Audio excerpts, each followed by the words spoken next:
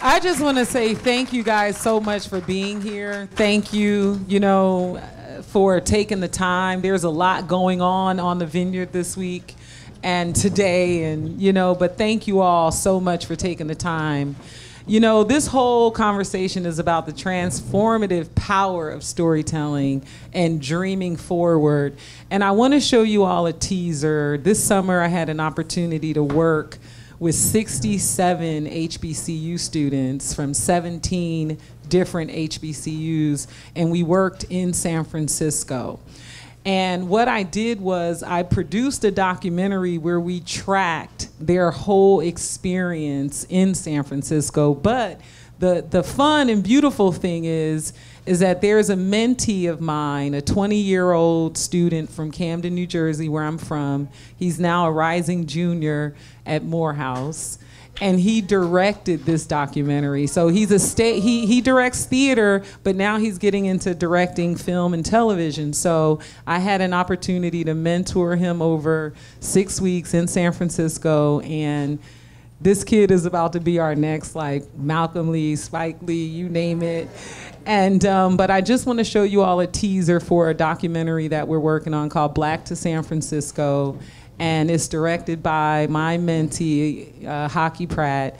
And after that, we'll have a conversation with myself and my best friend since I was 16, Tisha Campbell Martin. Tisha Campbell, I'm sorry. Oh, God. Lord have mercy. And her producing partner, Danny Wright. For those, y'all know. But anyway, please have a look at the teaser. It's only a minute, and then we'll have the conversation. Thank you. Thank you. And Hockey was playing the drums as well, by the way. He's also a musician. But thank you all. And the moderator is Dr. Cheryl Davis, who's head of the Human Rights Commission in San Francisco. Hello, hello, everyone.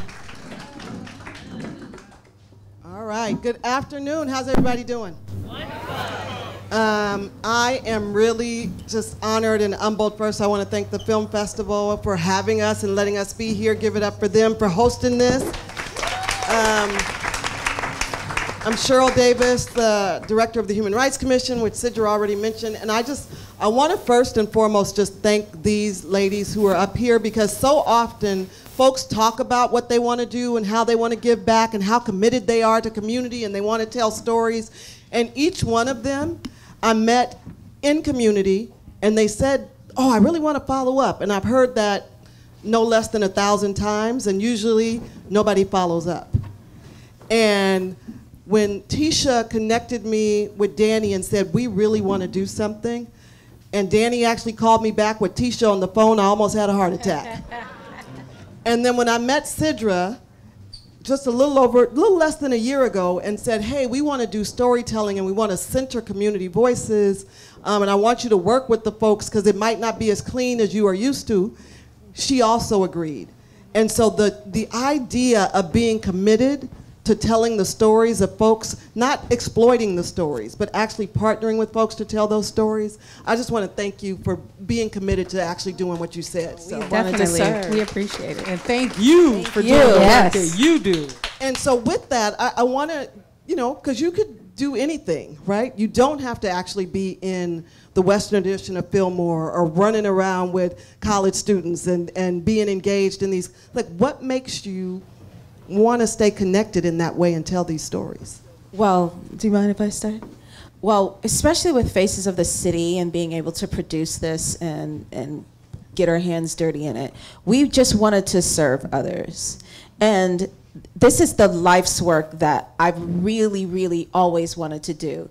I love what I do, but producing and being able to connect to community, to be able to tell stories about the unsung heroes and the givers, the people who are, and also the people who are in need, the receivers. A lot of people didn't even know that some of these programs existed, and we wanted to highlight that and be able to give back to our community, and then from there go together from city to city to city to do the same thing. I remember as a child doing Reaganomics, once Reaganomics came in and programs like these, like Uncle Stank's programs, were taken out of my community. I'm from Newark, New Jersey, and I grew up in the projects. I know I played a lot of bougie roles, but I just remember as a child feeling lost and having nothing else to do in them streets. And a lot of my friends, my family, the same. To be able to highlight things like this, to be able to do this kind of work, or to use my platform to do this kind of work, is the most important thing to me. So that's why I'm doing it, and that's why it's so important to me. Oh, that's great.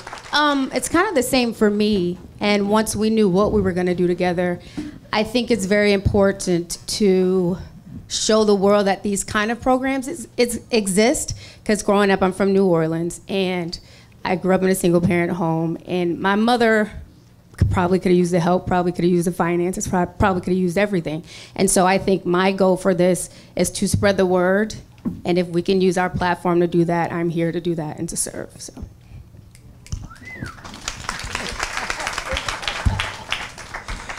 You know, when I die, you know, I want 1,000 years from now, 100 years from now, I want to be a part of that reference point. You know, when people are trying to figure out what were black people doing in the 20th century, you know, I want some of the work that I've touched to be some of those things that people look at. I mean, when you think about it, if we don't tell our own stories, who's gonna do it? You know, so I just believe that it's just important for us to go in community, learn about what's happening, share, and tell our own stories so that, you know, we have a reference point with our narrative to leave behind. Yes. I think as you... Wait, I'm sorry, I have to say this is a little surreal for me because many, many years ago, I produced Sidra. Well, first of all, I've known Sidra since she was actually 15 years old. And I was able to produce her very first film. And so it's a little... In 1999. Yes. So to see her where she's grown as a filmmaker, it's really beautiful to see. So kudos to my friend. No, seriously, and I just have to say, like, we all know, like, for all the filmmakers in here, we all know how hard it is. So this was my first movie in 1999, and I needed help. And to have a friend who's the star of a TV show called Martin. Child, please. I was everything on that set except for the DP. I was the craft service. I was holding the boom. We borrowed some of her wardrobe. Yes. But no, but it's like, and I appreciate it, like the passion of filmmaking, and to have friends who help you. I mean, back then, it's like back in the day, like that was the bomb. I was like, the bomb. You know, but even with we that, had Gina's clothes on our characters. But I think what you all are doing is actually helping, because not everybody has friends in those spaces and places. And so how do you create this opportunity to say, like, well, what is the boom, right? What is craft services? Like all of these different, the language that you were able to learn or benefit from. But even beyond that, when we think about storytelling, because you know, comedy, singing, music, spoken word, like there's so many different ways to tell stories. Like how are you leveraging your platform to be able to help people understand the diversity within the storytelling? Well, I get a different high from everything that I do. If I'm in front of the camera, I get a certain high. If I'm behind the camera, I get a definite certain high. Now, stand up, I'm getting a high. But there's so many different ways to tell our stories because we are a diverse people. And we have to be in charge of how, like she said, if somebody doesn't tell if we don't tell our stories, actually somebody's going to frame it. Facts. And going to tell what they feel we are. And because we were so diverse, and I've always wanted to be a storyteller, actually, this all kind of came about because of the COVID isolation. For the first time in my life, I was in a space where I didn't have to hear the noise. I didn't have to hear someone tell me what I could or could not do. And I had to sit alone with myself, and then everything that I ever wanted to do in life, that's when I took the opportunity to start writing. So I've always wanted to be a writer, but there were people in my ear telling me, no, you can't be a filmmaker. No, you can't write. No, you can't direct or produce. Stay in your lane. And I listened to it. After hearing it so many times, I became stagnant in my create. But just like there's so many different ways to tell our stories, I wanted to be a part of the diaspora that changed the diaspora of how people viewed us. Love that. Thank you. Well, you got. I think she answered it. Look. I mean, you did. No, I think you answered it. I'm like, I need you to repeat it again. Oh, No. shit. Look, What I said. Look, I was a teacher. I was like, were you listening? She wasn't. She wasn't You weren't listening. even listening to me. You were like, no, I think that ultimately is like, what are the different ways that, like, for instance, I want to give a shout out to Sidra. You heard the drumming in the reel. That young man is a drummer, and he did not bring his drum to San Francisco.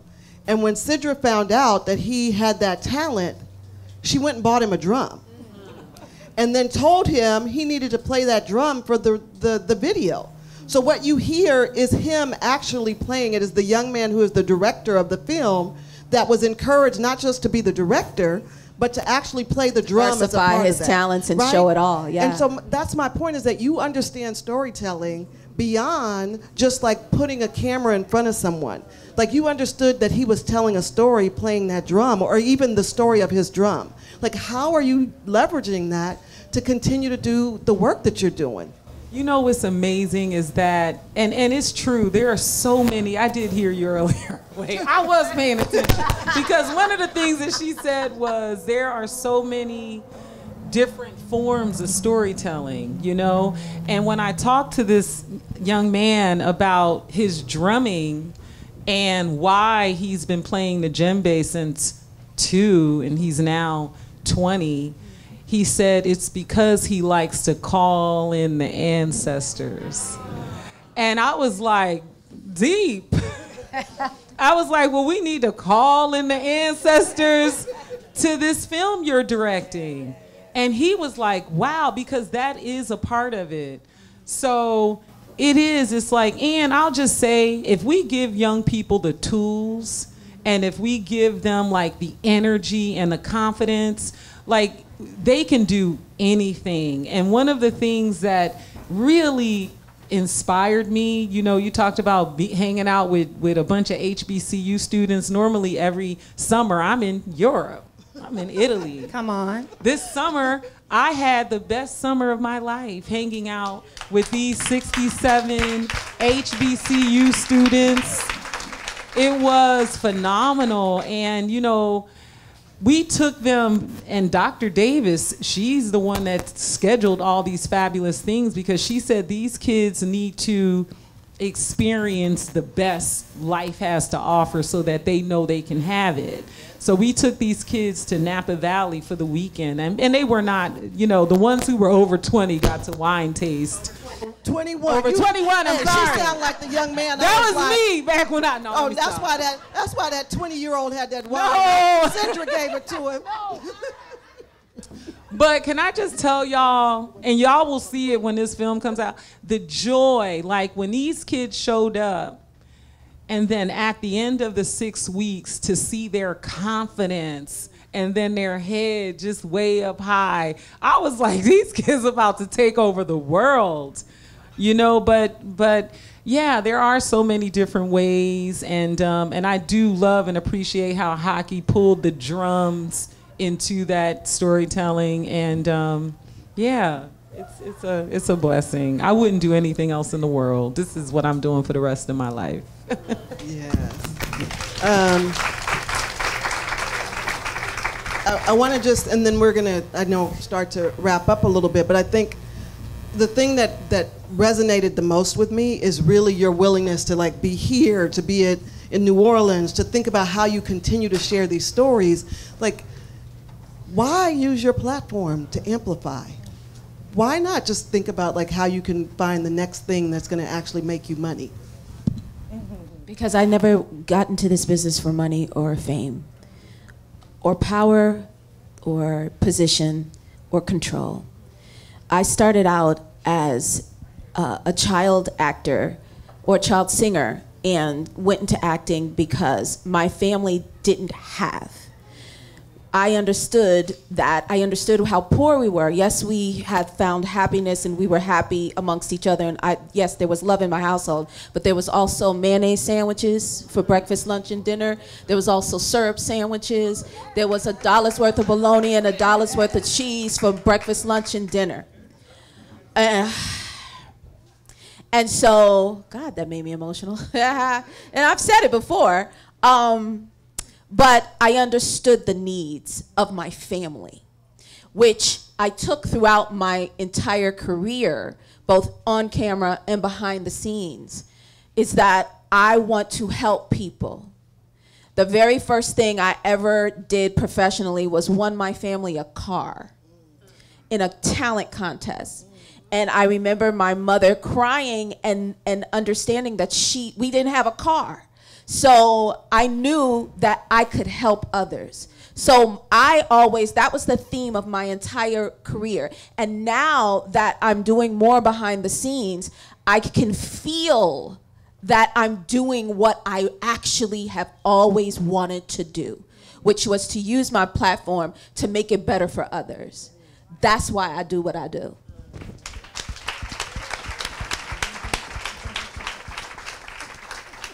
I mean, I don't have a huge platform, but I think mine, again, as I stated earlier, it's to get the message out there, let people know these programs exist. Like, I don't know where everybody lives in here, but I'm sure there's programs people don't know about in your city that can help them move forward, get help, get finances, get mental help, all of those things. And so I think the reason that I'm doing is to help people in those ways and help them get the information and the access.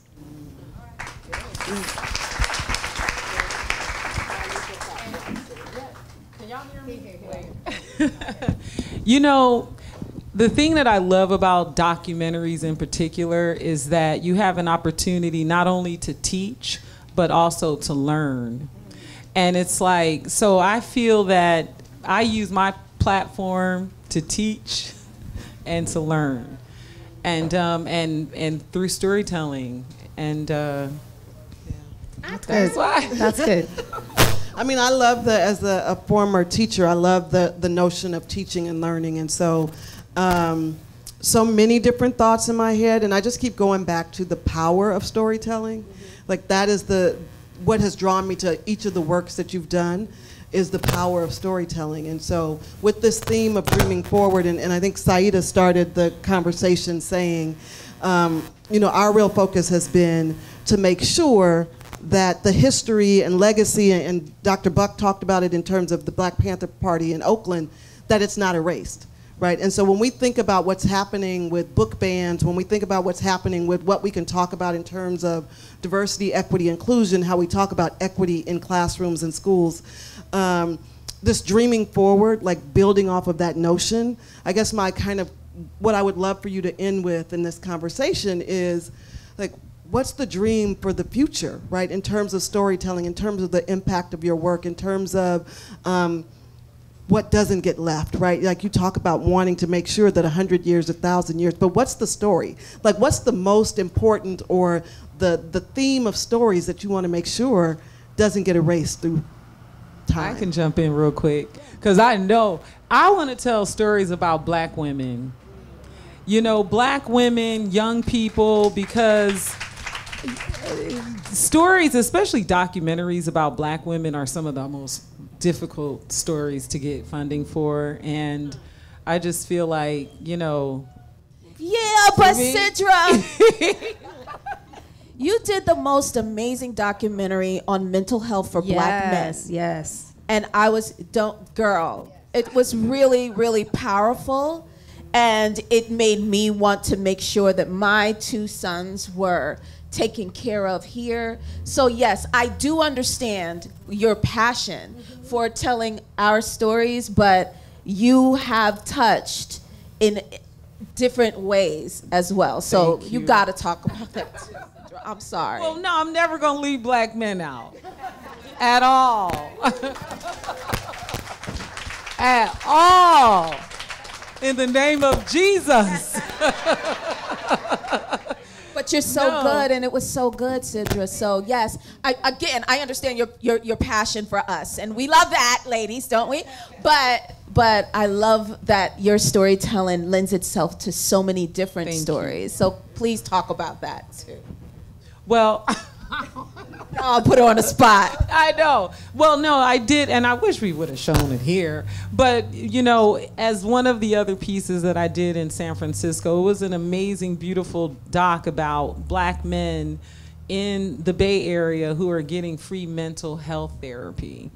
And these men just talked about how much it changed their lives, changed their families. So definitely not going to leave our men out. Okay. But Okay, I'm sorry. yes, but you know, it's like I had an opportunity to do a documentary on Angela Davis called Free Angela and All Political Prisoners. It took, I can't even tell y'all what it took to get that movie over the finish line. I'm sure. Finishing a film now on Ellen Johnson Sirleaf, the former president of Liberia. My God, we're still trying to get that movie over the finish line. So are you saying that it's a little harder to do? Oh my God, stories Brighter about Futures, women? the story about the black men in mental health. You got it happened done so quick. Interesting. That's really interesting. But anyway, I love my black men and my black women. Good job. And as far as me, I'm gonna keep it really short. Do you want to go first, Danny? Okay. So as far as me, I'm gonna keep it really short. Sure. No, I grew up in a time where there were no people representing me on camera. There weren't a lot, rather. I remember when I was doing this show, I think I was about 16. It was called Roxy Riches. It went double wood. Nobody saw it, I'm sure, but I was the only little girl on television that was African American at the time. Tootie had just gone off, and Facts of Life was no longer on, so it's just me. And I want to see us on screen in different ways. That's what's important to me, and that's my goal. Same here. So I'm a producer at You Go Girl Productions, which is Tisha's company, and that was one of our things that we wanted to do, as she stated, is to do more films and series and everything for our community. Regardless of what it is, we just want to show us in a different light, show us, you know, like even with healthcare, and there's so many things we need, so many things we want to say, and so many spaces we aren't in that we want to see us in. So that's our goal for our production company. Give it up for Sidra Smith, Tisha Campbell, and Danny Wright. Thank you. Thank you, everybody, for being here.